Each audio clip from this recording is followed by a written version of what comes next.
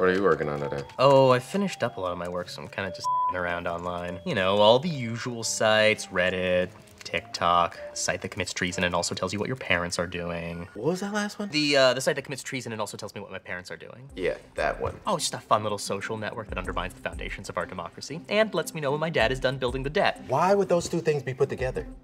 I don't know. They just are. Okay, does it at least tell you what your friends are up to? Or? You know, in theory it could, but in actuality, a lot of my friends have already left the platform. Mostly on account of the treason.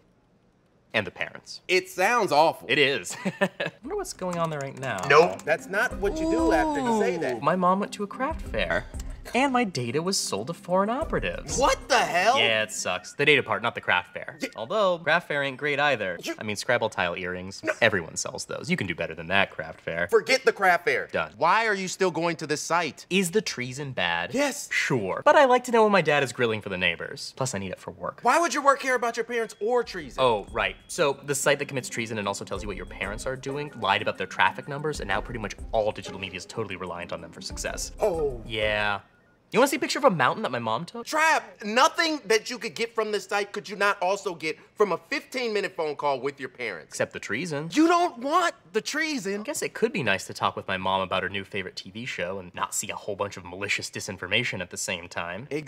What? Oh, so the site that commits treason and also tells you what your parents are doing carved an exception out of their ad policy that lets politicians lie about literally whatever they want. Oh, God. So there's that going on. So this site just spreads propaganda in exchange for money? No. Yes. Raph, it also tells me about my dad's fishing trip. He caught up. Trap, it is about time you stop going to that website. How else am I supposed to strengthen/weaken my family ties/republic? Plus, I'm bored. Just do what I do.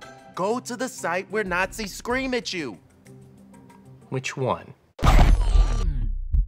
Hey, it's Mike Trapp. If you like College Humor and want to support us, sign up for Dropout. For the low price of adding guac to 2 burritos, you'll get videos like this a whole week sooner. To chat with us live in the Dropout Discord, and get exclusive content like WTF 101. In the ocean there's... Sign up for your free trial today and learn why critics are saying, "Who are you? Why are you in my house? What the hell is Dropout? Get out. Get out. I'm calling the cops."